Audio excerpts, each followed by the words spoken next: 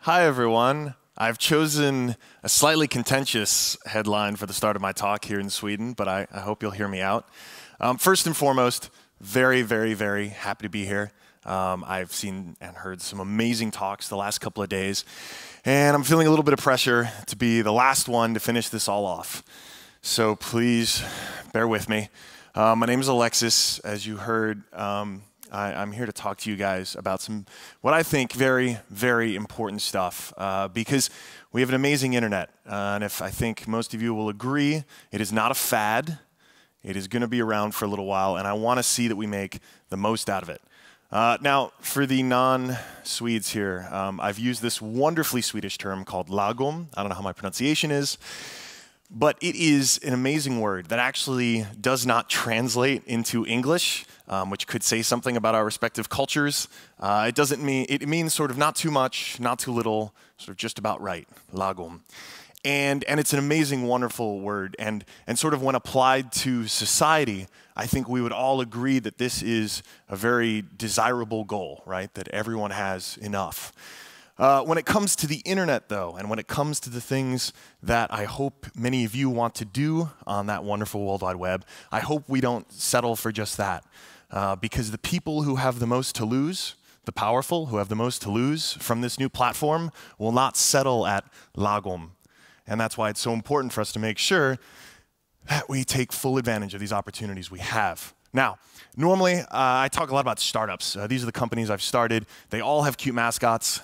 I just like drawing cute mascots for all the things I start. I'm not going to talk about them today, but you're welcome to tweet at me about Reddit or Hitmonk or Breadpig, and I hope you use all of them in whatever your daily activities might require. But today I wanted to talk about something else. I'm leaning on some of the lessons that I learned. I'm also leaning on some of the good fortune that I had in playing a role in the fight against SOPA and PIPA, as you heard. That was something that months before the blackout happened on January 18th, when I joined the fight. There were people fighting this for years, literally years before I even got on board. And it was because of their work that we were able to do something that everyone in DC said was literally unimaginable. There's $94 million in lobbying by the entertainment industry that was going to make sure those two bills passed. They had Democrats and Republicans signed up, co-sponsoring it. It was a done deal. And thanks to a bunch of people with an internet connection and a telephone, they were able to stop this because millions of Americans actually raised up and showed that they can still defeat lobbyists in Washington, which I can tell you was something that surprised even me. But then, look forward, that momentum carried over, and a terrible bill named ACTA was slammed down here in Europe thanks to a bunch of enterprising citizens with internet connections and telephones. Again, same kind of communication technology. And this was a big deal, but it has to only be the beginning. Now, I should actually start from the beginning. Before I was doing the interview thing, and that was literally one of the only times outside of weddings that I've worn a tie. This is what Steve and I looked like maybe a week after we started Reddit. We had just graduated from college. We were 22 years old.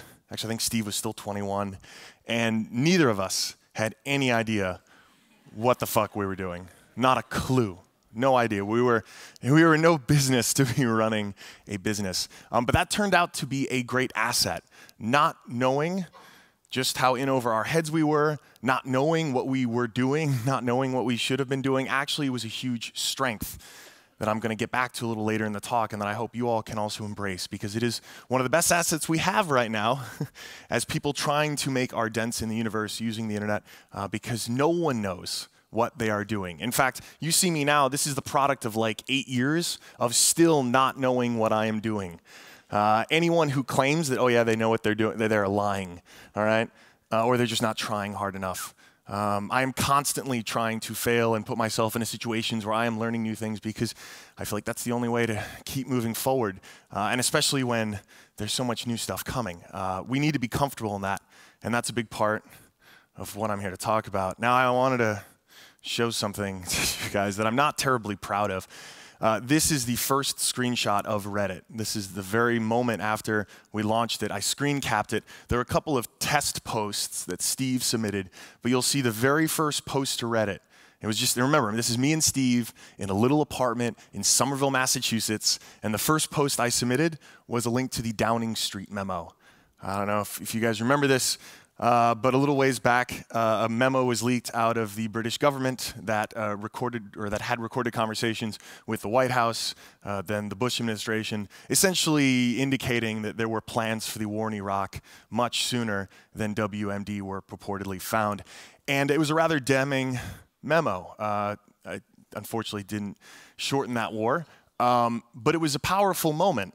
And it certainly shed some light on where this world was headed, right? Certainly in the context of WikiLeaks, in the context of the recent NSA revelations by Edward Snowden, it was an interesting bit of foreshadowing. And it was just coincidence. Trust me, we did not launch Reddit in order to be a part of this thing. We launched Reddit just so we could have a place to find new and interesting links. And if you'll also humor me, back then there was no Twitter, there was no Tumblr, it was just Facebook. Which was then just limited to college sites, or colleges in the United States. A site called Flickr and Delicious. Flickr's still around despite Yahoo's best efforts to destroy it. And Delicious, well, same kind of story there. But the point is, this is what the first version of it looked like. And again, remember, we didn't know what we were doing. If that's not clear from how this looks, we didn't know what we were doing, but we launched something.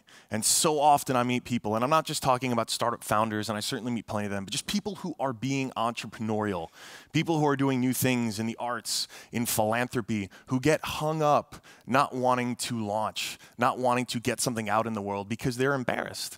And the point is, if you're not a little embarrassed, you probably waited too long to launch that thing. This is my reminder because it really did start from a pretty humble beginning. And the observant members of the crowd will notice that Steve downvoted me. I have -1 karma because he's a dick. But one of the things that I really wanted to dwell upon was that, so many of us talk about the internet as this amazing, revolutionary communication platform, myself included. But the reality is the 20th century has been full, or was full, of amazing, world-changing, revolutionary communication platforms. In fact, many of the things we read about the internet today were said about things like telephone and radio and television, and every single one of them, which started out with the highest-minded democratic ideals, these amazing opportunities, right, where we thought finally, anyone has their soapbox. Anyone can share an idea with the world. They'll have their own radio station and they can broadcast it anywhere and people can hear and it can mobilize. It'll be amazing.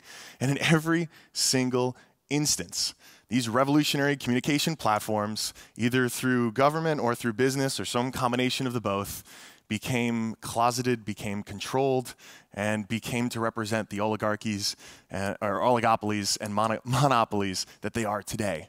And every one of those platforms had such high hopes. In fact, Tim Wu, a fabulous researcher back in the States, wrote an entire book about this called The Master Switch, which I really recommend you read. There is every reason, historically speaking, for the internet to follow the same route that telephones did, the same route radio did, the same route that television did, and not be the thing that we hope and dream it can be. But it doesn't have to be that way. And the biggest asset that we have in fighting that is by simple fact that this is a wonderful two-way mechanism, and that we can create content as easily as we can receive it, so long as all links are created equal. This is an interesting point because there's a dude, Tom Friedman, who wrote a very popular book called The World is Flat. And he's wrong. The world is not flat. We've known this for a little while, Tom. I don't know what he was thinking. But the World Wide Web is, technologically, when all links are created equal, it is a hierarchy-free system. But it's not guaranteed to be that way. And there are lots of companies that have their best interests in mind in not making it so that all links are created equal, making it so that if you buy the default internet package, you'll get Yahoo search for free. But if you want Google, that's going to be an extra $20 a month. Just imagine the worst cable experience and then apply that to your internet connection. It's a kind of terrifying prospect, and it's one that we thought we had put away for a little while, but it seems to keep creeping back up. But again, we also have to remember this is a technologically democratic platform, but it's still being used by society, which is unfortunately anything but. We still bring our own biases and our own flaws onto these wonderful platforms, right? And so as we talk about the merits and the values of this great technology, we have to remember to be good stewards of it. We have to remember the fact that internet access is still not a universal right, or even really far from it, certainly in my home country. Millions of Americans literally can't even get internet access because companies won't provide it to them, and then also won't let them build it themselves. And so there are literally kids going to McDonald's to use the Wi-Fi to do their homework. Then you've got the simple fact that yes, we bring with us as a society all the other ills that a free and wonderful communication platform can let anyone share. And we have to find great ways to take advantage of that. And we have to make sure, and we heard from so many people the last 2 days, that we are not being silent, and that we're using opportunities to, through more free speech, shout and show what is actually right and what we actually want to be the way the world is. Now, none of this is guaranteed. And that's the frustrating thing, because there's so much promise, right? There's so much potential when you can tell anyone with an internet connection and the skills to make the most out of it that they can be awesome on it. They can create things on it. They can do whatever they want. They can spread their awesome. But again, none of it is guaranteed. What is interesting, though, is that this has already started changing. Slowly, but surely this has started changing. And I want to be clear here, these platforms themselves do not bring about the change. It would be just as silly, but saying something like Twitter created the Arab Spring is just as silly as saying that television media helped win the civil rights movement in the United States. They certainly helped, but they did not do it. People do it. And the fact that we have more of these platforms doesn't necessarily mean that they get into everyone's hands.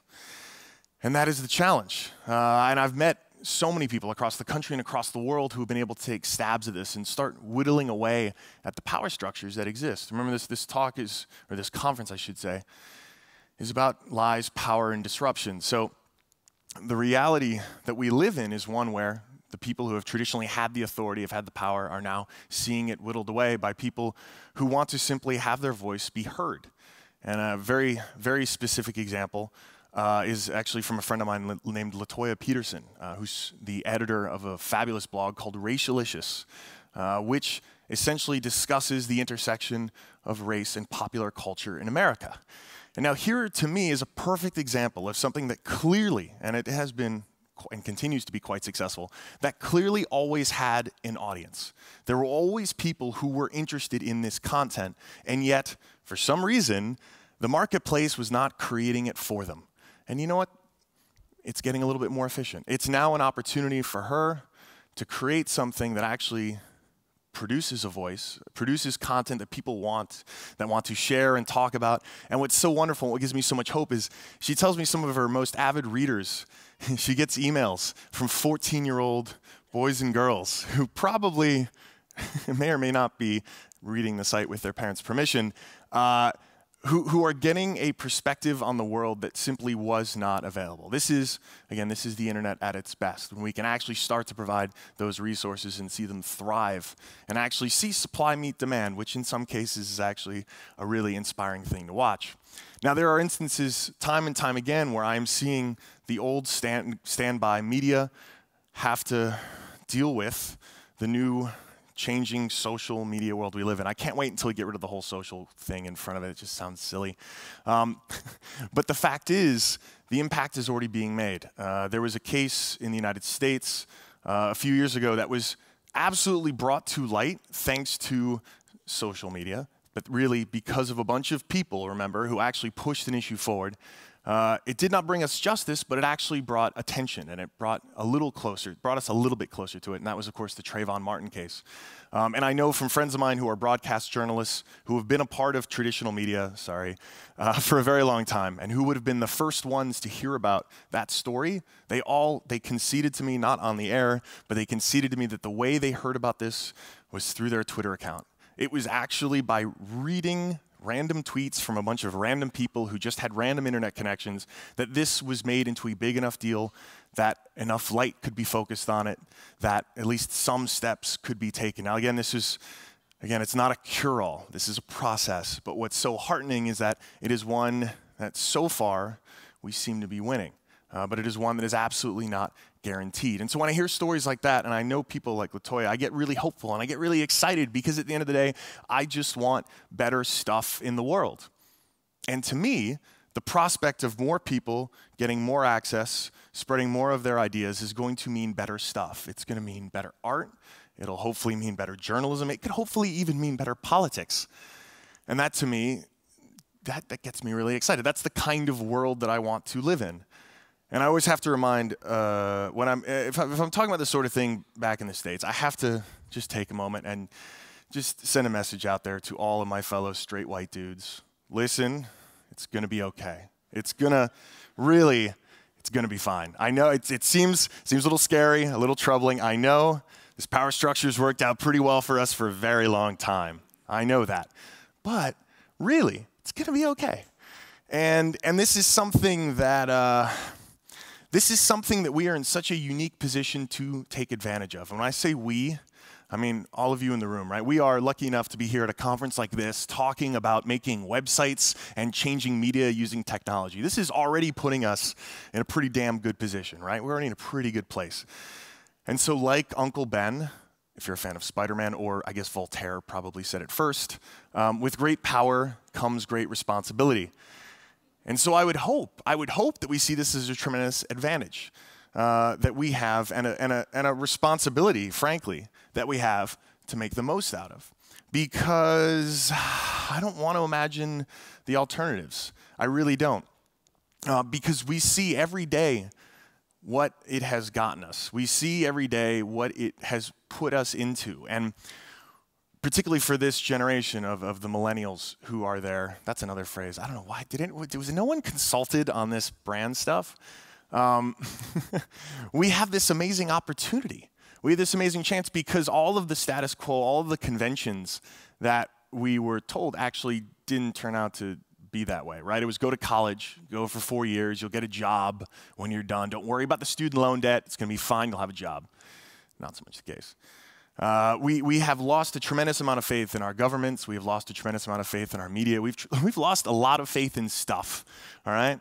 But there is one thing that seems to keep coming back, which is this relentless optimism that I can't help but feel when I'm talking to people all across the country and all across the world who are doing this amazing stuff that they wouldn't have before, thanks to that internet connection and thanks to the people who are helping build this wonderful World Wide Web.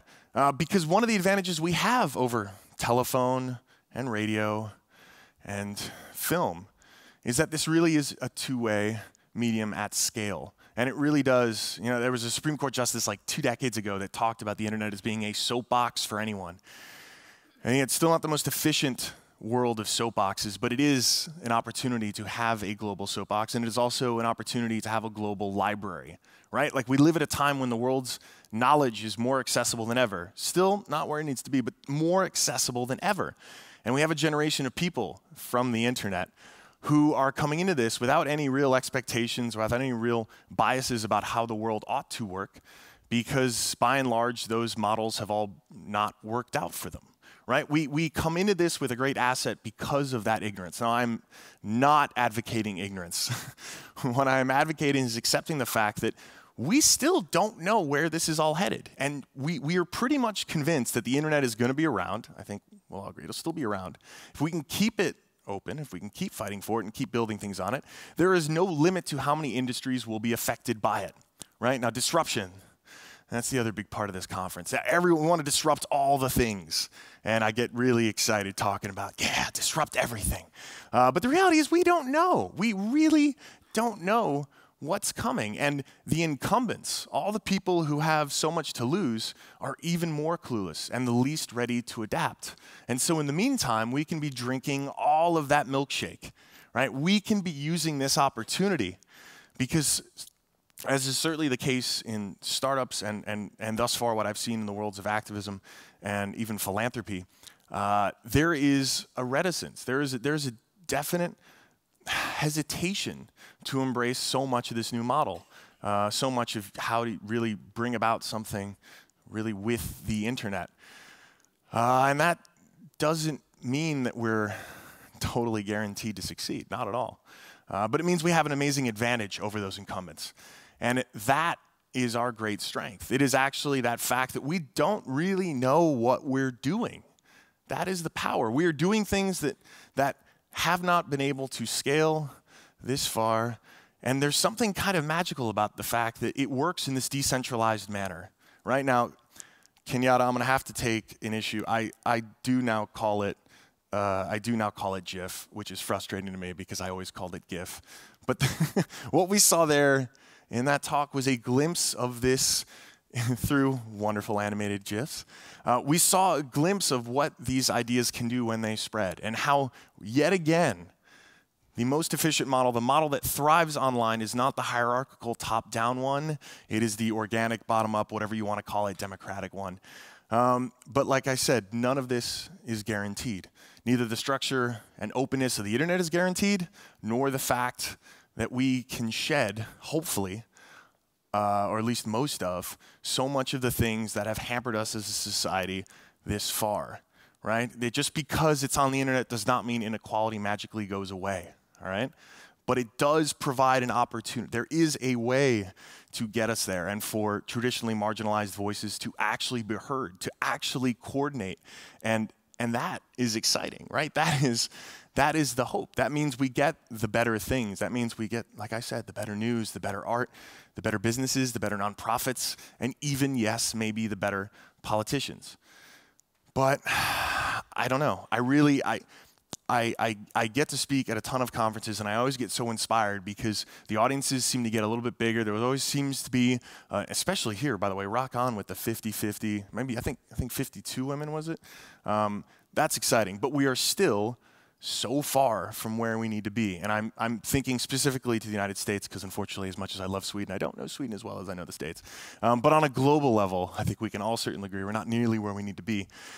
But we're on that path. And what I hope is that as more people realize how much opportunity there is here, we'll get more people taking those chances and not being halted by the fact that maybe it's a little embarrassing, maybe no one's going to see it, maybe who cares? Just create. Please, please, please, please be pushing someone to be creating, to be starting that blog, to be making that silly animated GIF, even to be making that advice animal.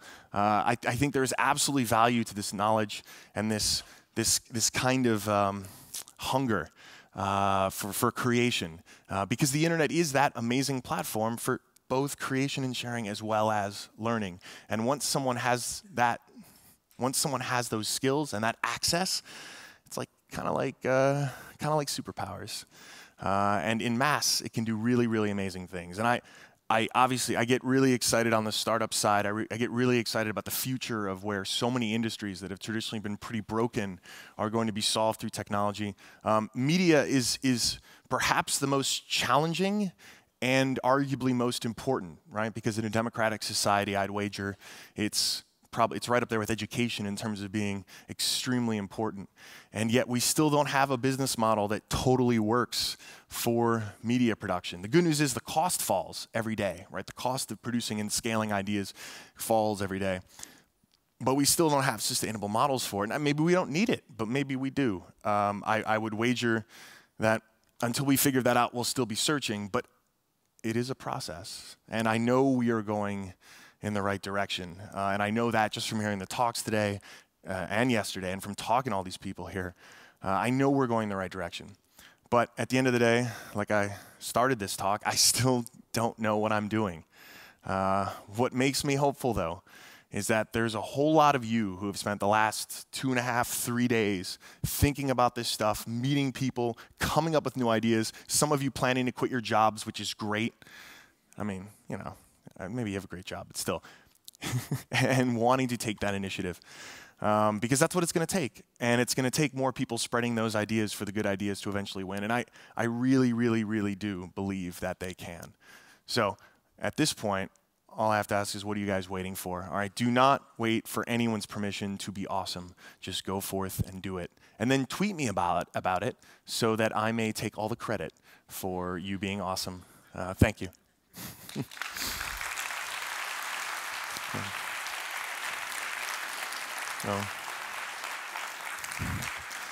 And if it's not implied by the image, you have my axe. Yeah. Thank you. I have some excellent news. This time we really do have time for questions and conversation. You warned me. I was very strict about that. Yeah, so let's see if we can get some house lights, perhaps. And the microphone people are at the ready. And do we have a question already? Indeed, yes, we do. Yes, ma'am. Yes. Hi, my name's Emily Best. I'm the founder and CEO of Seed and Spark. We're using the internet to disrupt Hollywood. Yes. Yes. Thank you. You're welcome. You have Thank his axe. Yeah. I'm going to take your axe. I'm really curious to hear you talk about the openness of the internet and the dangers, as you were quick to point out, of mapping our own social biases right on top of the beautiful open platform. What are successful techniques and opportunities to make sure we don't just bring all of our existing hierarchies right onto the internet? Yeah, okay. I'm going to presume everyone heard that, so I don't need to... Okay. Yep. Okay, well, it is something we are still figuring out. Technologically speaking, I don't know if there is an answer.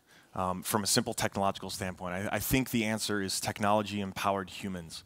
And let me get. I'm not talking about cyborgs, but maybe. Let me be specific. You know, the fact that we have the gift and the curse of an open communication platform, whether it's Twitter or Reddit or Facebook, is that anyone has their soapbox. Now, it could be the Westboro Baptist Church, and they've got lots of Twitter accounts, and they're assholes. Or it could be some not asshole-ish person. Could just be a normal person. And in most cases, I would argue it's just sort of benign. It's just normal people tweeting about their cat or posting a link to a photo of their cat on Reddit or what have you. And so I personally don't think the answer is curbing those accounts. I don't think it's necessarily that. I think it's winning with the right kind of speech, because I really do believe that most people are reasonable, and so the way to win is with an overwhelming amount of reasonableness, of awesomeness, of good stuff. And I'll give you a specific example.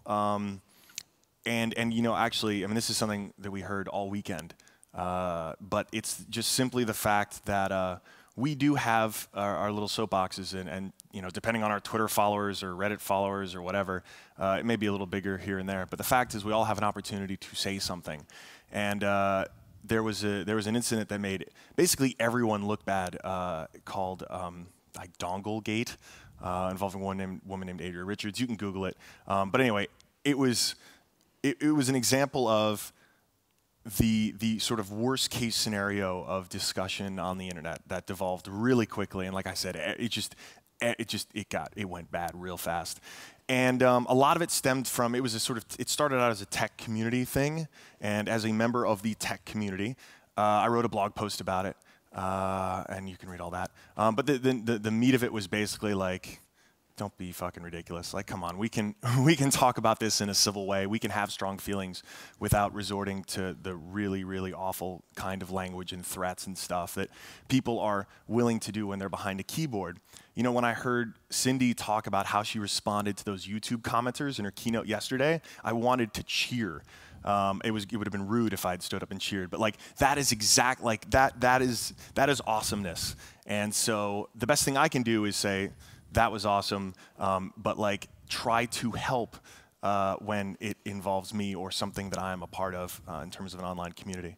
So it's using the status, the whatever we may have, whether our following is 2 people or 200, to actually say what we feel about issues like this. But I know it's not an easy solution, and I'm just the startup guy. Like I'm not trying to fight the social justice fight as a leader. I am just trying to help, you know, lend my axe where I can. But then the question is, shouldn't you, on some way, I mean, not to maybe necessarily like carry the flag in the whole social justice fight, but in some way, the whole problem is that everybody should, and all the nice average people posting. The problem with structural injustices, right, is that all the average nice people posting pictures of their cats may be at the same time unwillingly sexist and racist, for instance, and all kinds of other ableists and so on. So while I applaud this, I also feel that there is the optimism, your optimism, I love it, but maybe it's a little impractical. All of my social justice friends who are doing this for a living and changing the world are much less optimistic. Yes, I think the optimism is a symptom of just me being who I am, but also the fact that. Okay, well, let me give you a specific example that that actually happened on Reddit that I thought was a net positive thing, even though it was an awful situation. I think that the normal people, the sort of average person who is sort of inadvertently, let's say, racist or whatever ist you want to use, they are on the whole still good people, if perhaps misinformed and wrong. And it's only in public that these kind of conversations can happen where, you know, if I'm just going to stereotype, but like, okay, if I have a cloistered group of friends who are all just like me, I won't have the awkward conversation where I say something and be corrected for it. When I do that, when I make that same statement on social media, and I can be corrected for it, whether it's Cindy Gallup sending me a message, or whether it's a bunch of people telling me I'm an idiot, but hopefully being more productive, that's an opportunity to learn, and I hope that's where change comes from. And the specific example that I'm thinking of happened when, oh man, this was like a year ago, and a Sikh woman was photographed with just sort of standing in line in public, and it was posted to the photo. A link to the photo was posted on R Funny. It's a subreddit for funny photos. And the reason it was funny, or at least the reason the poster thought it was funny, was because she had a lot of facial hair. And he had not seen this before. He thought it was amusing. He takes a photo and he posts it. If you haven't seen it, it's the lady who has a beard. Yeah. And yeah, a lot of facial hair. Let's follow this story and see where it goes. Yes. And what happened in the discussion around that was absolutely amazing, because so again, this photo was submitted, I think it was to Imager, and I got a link to on Reddit, and the woman who had this photo taken of her actually came on to the discussion and said, let me explain. And she writes this amazing couple of paragraphs, just like straight badass, where she's like, I'm Sikh, this is why we don't shave, this is why I do what I do. If you want, next time, just take a photo with me, like, I'm proud of this. And just like hundreds of thousands of people who are reading that comment thread, if they have any ounce of humanity in them, were like, damn, like at that point she could have dropped her mic and everyone just would have, like, it just would have been a roaring applause. But it got even better, because the original poster came back on and said, I am a total asshole. I am so sorry. I've learned something. I will never do this again. Thank you for teaching me about Sikh culture, and I'm a total douchebag. I'm sorry I did that. And this is one data point, but you know, hearing stuff like what Cindy has done, what so many people have done, that to me feels like a bit of progress. And because it could happen, and I know it sucks that it happened publicly, it is awful for her. I mean, she clearly doesn't need my sympathy because she's just a baller. But like that was able to be really, I think, a learning moment. I know that sounds really cliche, but it was a learning moment for hundreds of thousands of people who I hope the next time they see a woman with a beard will obviously not photograph without consent, but also not post it and think it's funny, or even just chuckle to their friends. And here's the thing, for hundreds of years, thousands of years, there were undoubtedly people who walked around, saw a woman with a beard, and had a laugh with their friends. And these were obviously moments that have been perpetuated for that history that never got to be corrected. And I would hope that seeing something like that, seeing a correction, especially such a public one like that, can actually start winning people over. And that can make the learnable moment, and another, I love this American expression, a teachable moment. That's the cliche. Because you can actually, because you can take this. Like, I mean, I felt when I read articles about this, it's incredibly moving, and you should all look this up. It's easily Googleable. Read her response, it's amazing. But also that you can show that, you know, post that link and say, oh my God, this can also happen on the internet. And you can show, and at the same time, of course, teach people about Sikh culture. I'm sure we have questions in the audience. Let's have some more. Or, you know, statements, if they're really brief, like no longer than one sentence. There you go. Hello? Oh, hi, my name's Laurie Penny. I'm a journalist and a writer. Hey, we met yesterday. Yeah. I'm really interested by what you're saying, and your flagging up of the awesome moments of the responses to online abuse and racism. But the thing is, I don't mean to be a downer here, but for every Cindy Gallup, and for every, I read that discussion as well with the Sikh woman who came back to the Reddit poster. It was really, really amazing. But for every one of those, there are people out there who don't come back, who just disappear offline. There's a massive chilling of speech going on when it comes to women and people of color and queer people, trans people who are being attacked more and more right now as that's getting easier. And you talk about being awesome. I mean, personally, I started out creating stuff online and trying to change culture in my own little way, I guess, around 5 or 6 years ago. And currently, something's happening in the UK where women who use the internet to talk and to make political statements are being targeted. I mean, a couple of weeks ago, I received a bomb threat. I received a great deal. I mean, every day I log onto the internet, people are calling me a stupid girl and a cunt and a whore. And actually, looking through all of this stuff, after a day of that, I don't feel like I have the energy to be awesome anymore. I feel like it's a massive deal to just to stay there. And I feel like that's a big problem right now. So I guess if there's a question, it's how do we make that better? How do we enable people to be awesome? Yes. I mean, I know you mentioned LaToya Peterson as well. I know she deals with this as well right now. And I'd like to take that and just like be even more specific. Do you think could you imagine ways of taking like your energy and optimism and transferring some of that to Lori on a day when she needs it? Well, what she may not realize is, I can more specifically answer your optimism question. Part of the reason I have this optimism is because I saw your talk yesterday, and you and your fellow like women were discussing just how much it means to you to do what you do.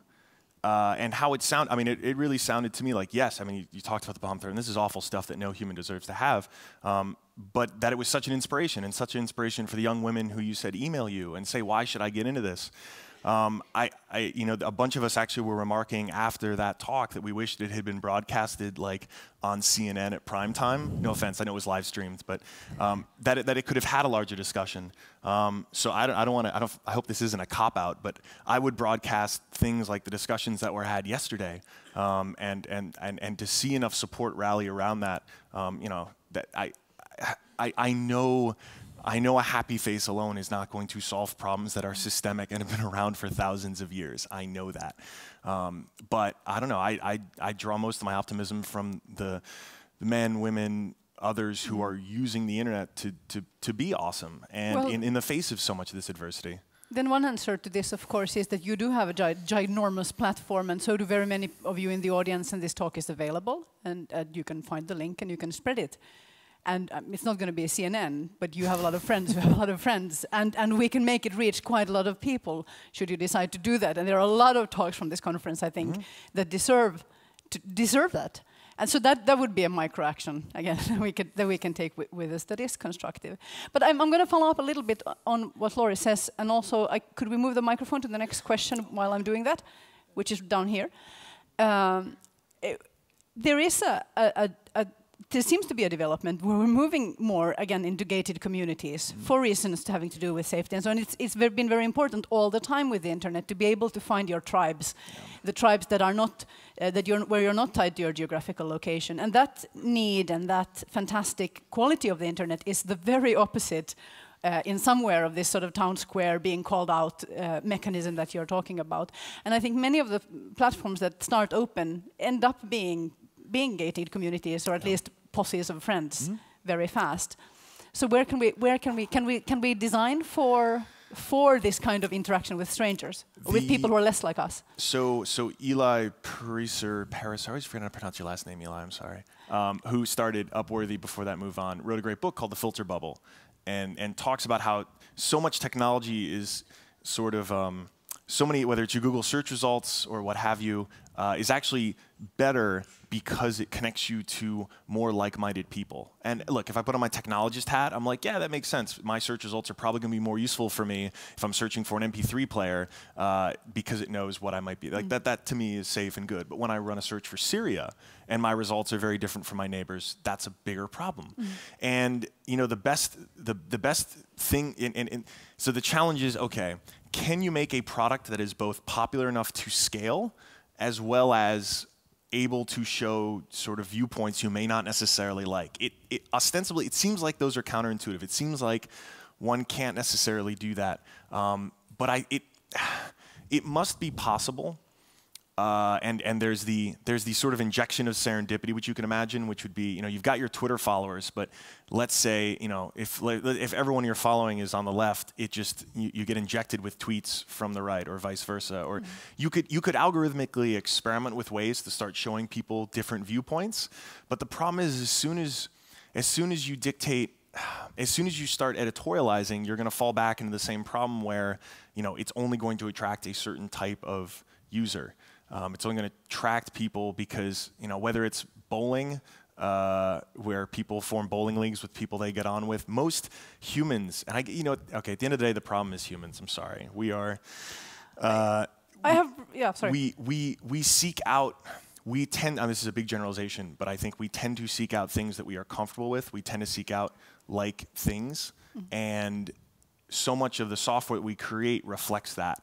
And I don't know. I'm having a temporary little slight blackout. What is this service called where you call a random stranger? Chat roulette. Well, let's say chat roulette. All of these kinds of things. Wouldn't it be lovely if for every search you did, you would have like where it says on Google, "I'm feeling lucky." Yeah. It could be, "I am a stranger," or like you could just have somebody completely. They could randomly give you somebody else's search results for the same thing. If you want to look at that, that would be fun to do, at least for a day. Google, it's please. It's a good hack. You could put that. You could put that a quick little hack on a weekend project for that one. I mean, it's just that is the challenge, right? Because you have to, if you want a product to change the world, it has to be used by millions of people. In order for a product to be used by millions of people, it seems to have to. It seems to have to require some amount of decision making where I'm choosing what subreddits to subscribe to, I'm choosing what Twitter followers to follow, I'm choosing what Facebook friends to friend, I'm choosing what Pinterest boards to, like, I don't know. Whoever does it is obviously going to probably get a Nobel Prize. Yeah, there's a question right here. Hi, Alexis. Tom Cheridar, VentureBeat. Oh, hey, VentureBeat. What's up, man? I want to know why you haven't run for congressional office. Because I'm unelectable. Or is it that, or is it because you wouldn't be Alexis Ohanian after Congress? Okay, one, my girlfriend advised me strongly against it, and that's. So there was a conversation. There was a conversation for a minute, actually it was about 5 minutes, and let's be clear, who runs that relationship. And so I asked her, I was just like, look, I'm a smart guy, all right?